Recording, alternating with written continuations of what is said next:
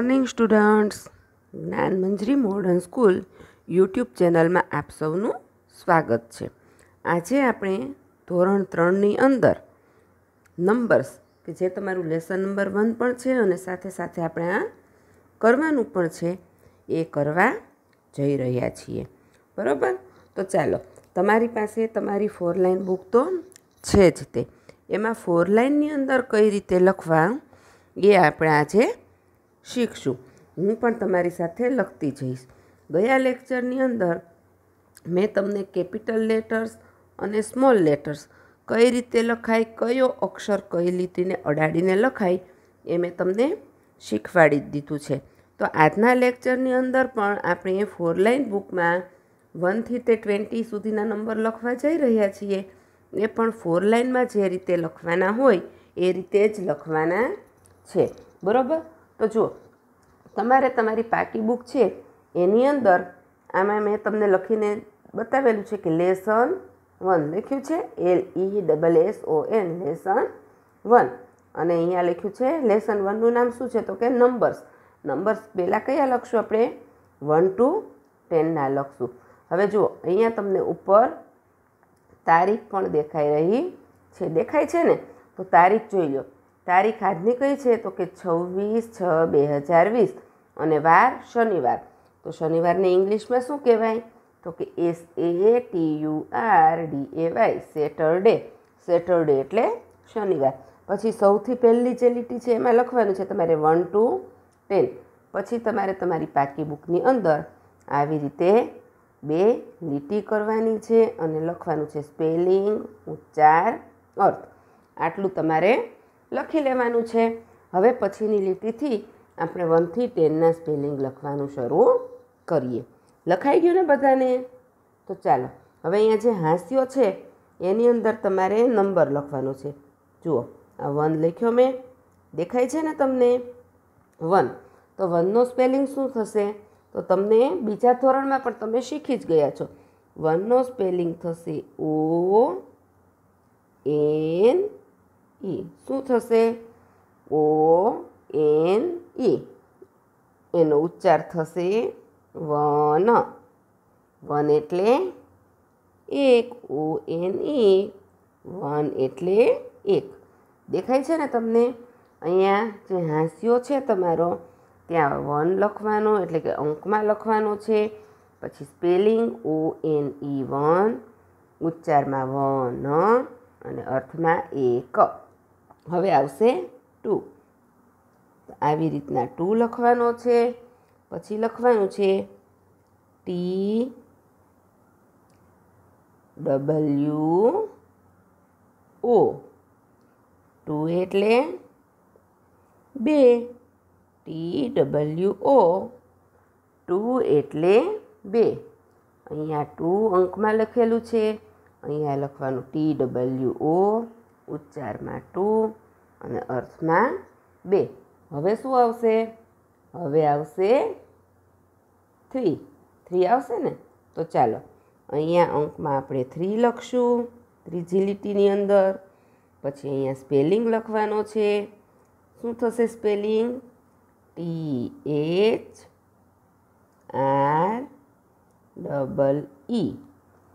3 એટલે 3. THREE. 3 એટલે 3. હવે મિત્રો, તમે યાદ રાખજો કે કયો અક્ષર મેં કઈ લીટીને અડાડેલો છે. 4 લાઇન બુક છે તો કેપિટલ અક્ષર પણ કેમ લખાય એ પણ બતાવેલું છે અને સ્મોલ લેટર કઈ રીતે લખાય એ પણ બતાવેલું જ છે. અને હું જે રીતે નોટમાં લખું છું એ રીતે જ તમારે એ જ લીટીને અડાડી અને તમારી 4 લાઇન બુકમાં લખવાનું છે. હવે આવશે 4. 4નો સ્પેલિંગ લખો FOUR. 4 એટલે શું થાય? 4 એટલે 4 એટલે 4. FOUR. 4 એટલે 4. મિત્રો, તમને એવું લાગશે કે હું લખી રહી છું એ બોલપેનથી લખું છું, પણ તમારે લોકોને પેન્સિલથી લખવાનું છે. હું બોલપેનથી એટલા માટે લખું છું કે તમને લોકોને સ્ક્રીન ઉપર સરસ રીતે દેખાય.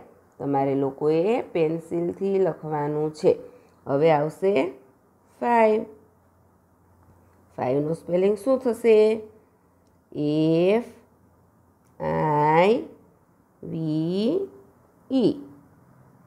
5 એટલે 5. FIVE. 5 એટલે 5. હવે પછી આવશે 6નું સ્પેલિંગ. 6નું સ્પેલિંગ થશે SIX.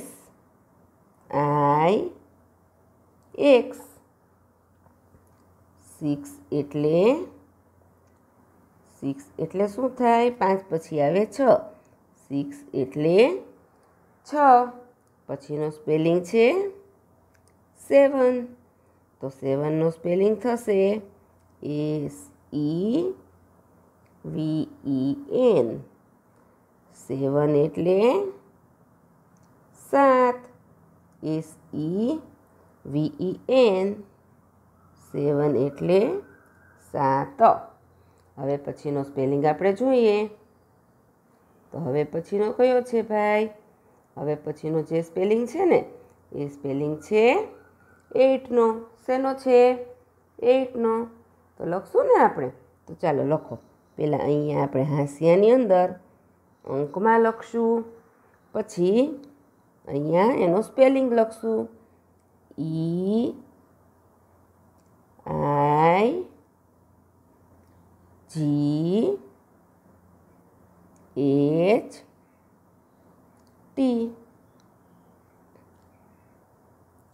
8 એટલે 8. ત્યાર પછીનો સ્પેલિંગ આવશે 9નો. શેનો આવશે? 9નો. તો ચાલો 9નો સ્પેલિંગ પણ લખીએ. NINE.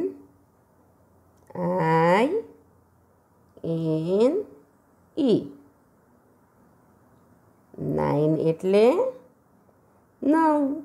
NINE. 9 એટલે 9.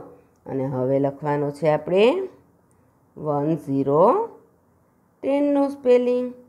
તો 10નો સ્પેલિંગ લખશું TEN. 10 એટલે 10. બરોબર ને મિત્રો? હવે આપણે 11 થી 20ના સ્પેલિંગ કરીએ. તો 11 થી 20ના સ્પેલિંગ કરીએ એટલે નવા પેજ ઉપર તમારે 11 to 20 એમ લખવાનું. પછી 2 લીટી કરી સ્પેલિંગ, ઉચ્ચાર અને અર્થ એમ પણ લખવાનું. અને પછી આપણે આ સ્પેલિંગ લખવાના શરૂ કરવાના છે. બરાબર?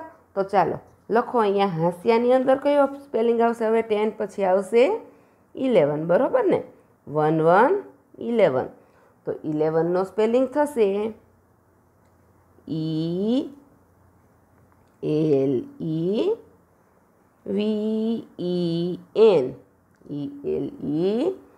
ELEVEN. 11 એટલે 11. ELEVEN. 11 એટલે 11. હવે આવશે 12. 1 to 12. એનો સ્પેલિંગ જોઈ લઈએ. તો TWELVE.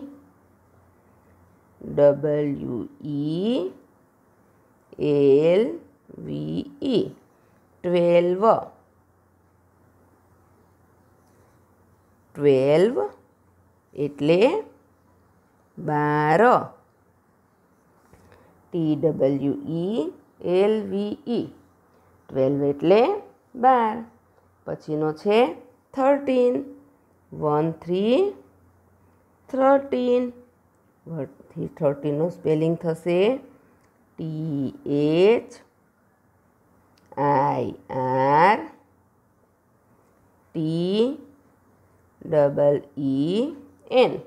1 3 13. 13. 13 એટલે 13. 1 3 13. 13 એટલે 13. 13 પછીનો સ્પેલિંગ કયો છે ભાઈ? 13 પછી આવશે 14. તો ચાલો 14નો સ્પેલિંગ થશે 1 4 14. પહેલાં અંકમાં લખવાનું છે આપણે, પછી તેનો સ્પેલિંગ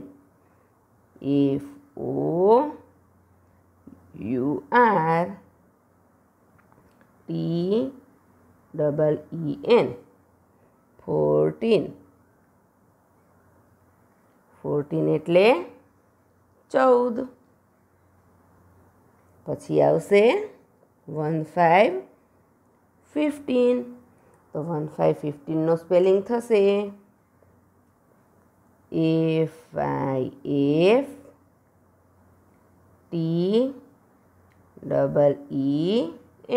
FIFTEEN 15. 15 એટલે 15. 1 5 15 પછી આવશે મિત્રો. જુઓ આ 15નો સ્પેલિંગ છે. અગાઉ જ્યારે મેં તમને રિવિઝન લેક્ચર લીધો હતો ત્યારે પણ મેં સમજાવ્યું હતું કે 15માં ઘણા લોકો FIVETEEN કરે છે, પણ 15નો સ્પેલિંગ FIFTEEN થાય છે. બરાબર યાદ રાખજો. કદાચ તમને પરીક્ષામાં પૂછે અને તમે 15 લખશો તો ખોટું પડશે. હવે આવશે 1 6 16. 1 6 16. એનો સ્પેલિંગ થશે SIXTEEN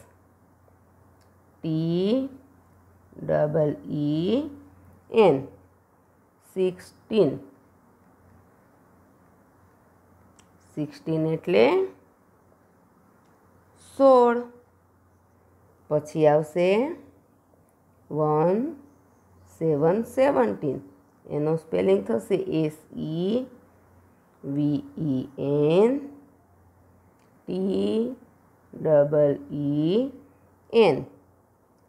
17.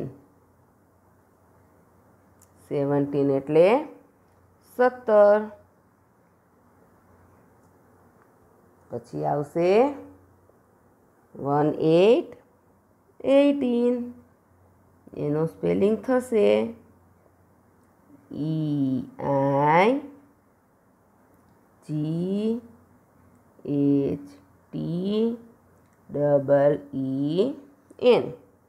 18.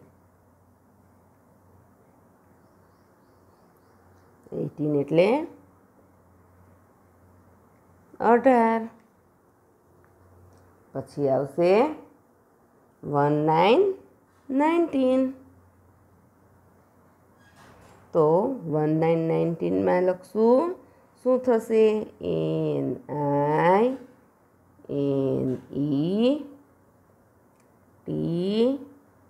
NINETEEN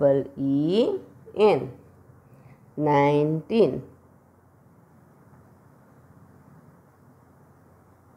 19 એટલે 19. અને પછી આવશે 1 થી 20ના સ્પેલિંગની અંદર સૌથી છેલ્લો સ્પેલિંગ છે 20 એટલે 20નો. બરાબર ને? તો ચાલો 20 20. એનો સ્પેલિંગ થશે TWENTY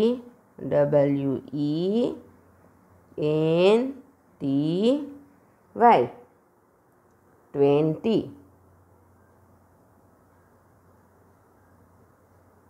20 એટલે 20. બરાબર. આ હતા આપણા 1 થી 20ના સ્પેલિંગ.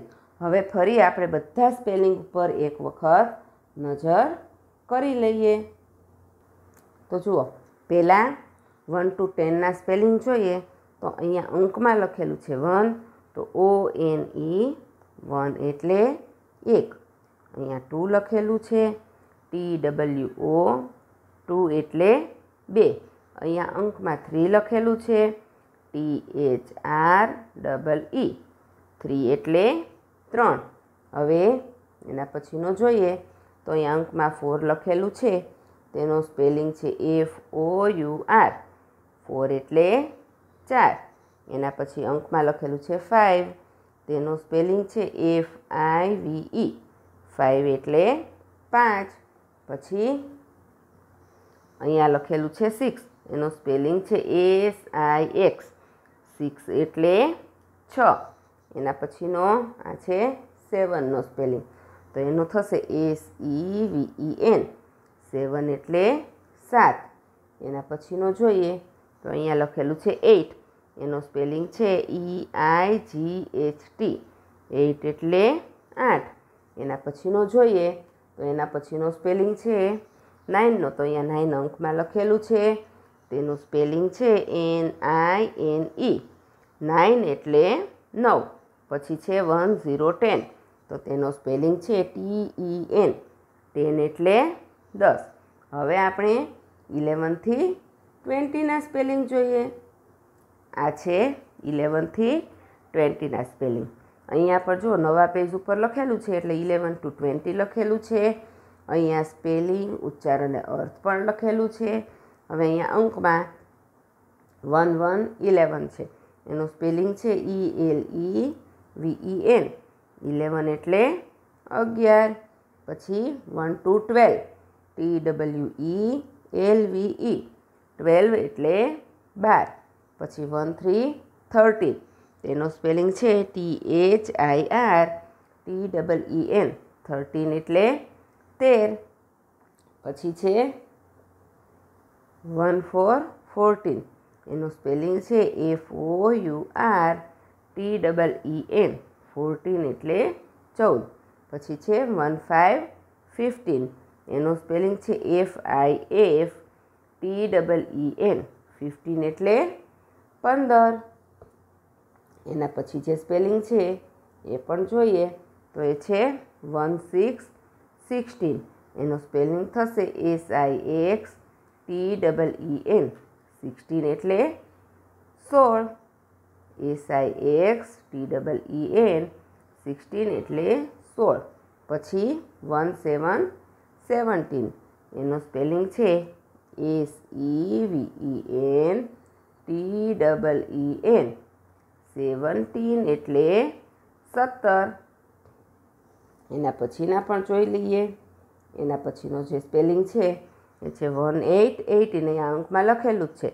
સ્પેલિંગ થશે EIGHTEEN,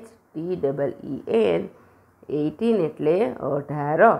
પછી 19 19, એનું સ્પેલિંગ થશે NINETEEN, 19 એટલે 19. અને સૌથી છેલ્લો 20 20, એનો સ્પેલિંગ થશે TWENTY, 20 એટલે 20. આ હતા આપણા 1 થી 20ના સ્પેલિંગ, ઉચ્ચાર અને અર્થ. તમને મેં જે રીતે બતાવેલું છે એ રીતે જ તમારે તમારી પાકી બુકમાં લખી નાખવાનું છે. હવે 1 થી 20ની અંદરથી તમને કઈ રીતના પ્રશ્ન પૂછાઈ શકે ટેસ્ટમાં અથવા તો પરીક્ષામાં, એ પણ આપણે જોઈ લઈએ. તો જુઓ અહીંયા શું સૂચના આપેલી છે. આપેલા અંગ્રેજી અંકોના અંગ્રેજી સ્પેલિંગ લખો.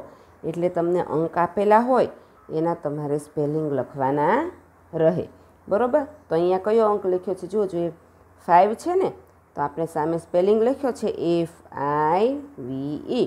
પછી અહીંયા અંક લખ્યો છે 3, તો એના શું લખ્યું છે THREE.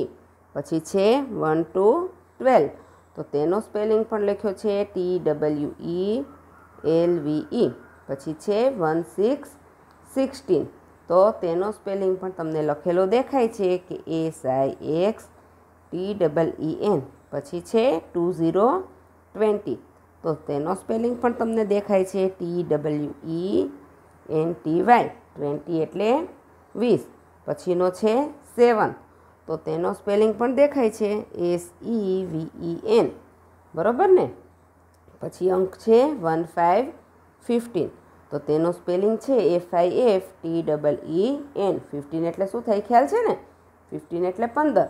પછી છે 8, અંકમાં 8 લખ્યું છે અને તેનો સ્પેલિંગ છે EIGHT. પછી છે 10 10, તો તેનો સ્પેલિંગ છે TENTY, એન અને ત્યારબાદ અંક છે 1 3 13 તો તેનો સ્પેલિંગ છે THIRTEEN. હવે આપણે બીજો પ્રશ્ન પણ જોઈ લઈએ. તો જુઓ, બીજો પ્રશ્ન શું છે કે આપેલા ગુજરાતી શબ્દોના અંગ્રેજી સ્પેલિંગ લખો. એટલે ગુજરાતીમાં તમને શબ્દ આપ્યા હોય ને, એટલે અર્થ આપેલો હોય અને એના તમારે સ્પેલિંગ લખવાના છે. તો જુઓ, અહીંયા એક એમ લખ્યું છે, તો એકનો સ્પેલિંગ શું થાય? તો કે ONE. પછી છે 4, તો તેનો સ્પેલિંગ શું થશે? જુઓ જોઈએ, તમને દેખાય છે FOUR. એના પછી છે 9, તો તેનો સ્પેલિંગ થશે NINE. ત્યારબાદ આવે છે 11, તેનો સ્પેલિંગ થશે ELEVEN.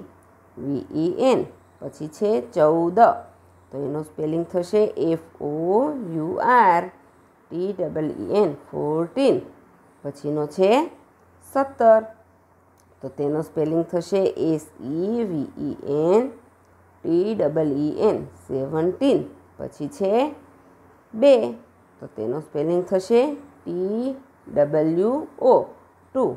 ત્યારબાદ આવશે 19, તો તેનો સ્પેલિંગ થશે NINETEEN 19. પછીનો જે શબ્દ છે ગુજરાતી અર્થ છે એ છે 6, તો તેનો સ્પેલિંગ થશે ASIX. અને સૌથી છેલ્લે જે છે એ છે 18, તો એનો સ્પેલિંગ થશે EIGHTEEN 18.